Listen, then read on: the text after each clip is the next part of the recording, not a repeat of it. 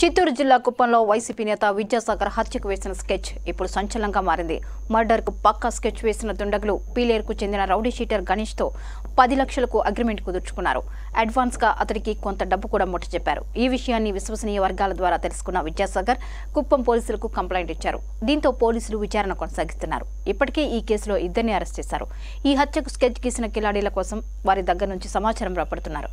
Kuppam AP ప్రతిపక్ష నేత చంద్రబాబు నాయుడు సొంత నియోజకవర్గం కావడంతో ఈ అంశం కలకలంగా మారింది. కాగా విద్యాసాగర్ గత ఎన్నికలకు ముందు టీడీపీని వీడి వైసీపీ తీర్థం పుచ్చుకున్నారు. కాగా పోయినసారి కుప్పం నియోజకవర్గంలో చంద్రబాబు మెజార్టీ భారీగా తగ్గిపోవడంలో విద్యాసాగర్ వైసీపీ తరపున కీలక భూమిక పోషించినట్టు తెలుస్తోంది.